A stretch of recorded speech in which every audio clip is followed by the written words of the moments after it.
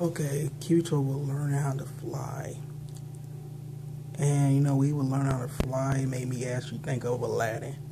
But anyway, he is looking for that tree to save Asuna. And he realized that all the races in the game trying to look for the tree. And then once they conquer the end of it, they gain the ability to fly forever. So everybody in the game trying to achieve this goal. But no one actually made it happen throughout the entire year of the history of the game.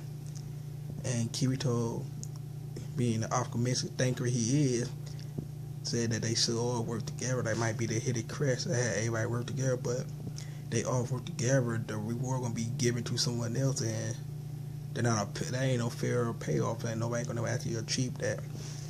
However, while he making new friends with Leafa and deciding to go on a journey to, well, not the journey, but actually to check the tree out, Sugo got Asuna, her character, talking about he basically, where everybody got logged out, he kept 300 people to do experiment on their brain, using them as guinea pigs, and he want to sell it off to an American company. And he said if he really wanted to, he could erase her memory and just completely make her a doll and do everything in his bidding. He could alter her memory. So he heard a character, he just turned to a sick, perverted mastermind that's trying to destroy and conquer people's lives. He's a complete asshole.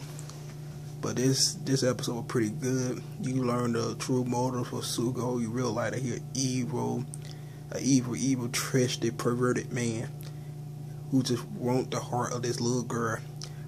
And Kirito, he's just complete ass badass that he usually be. And Chris turned out a bit that Leafa actually Sugo. Who didn't see that coming? But anyway, tell you guys think about the episode and where to watch it in the description below. Make sure you like, comment, and subscribe. I'm out here. Peace.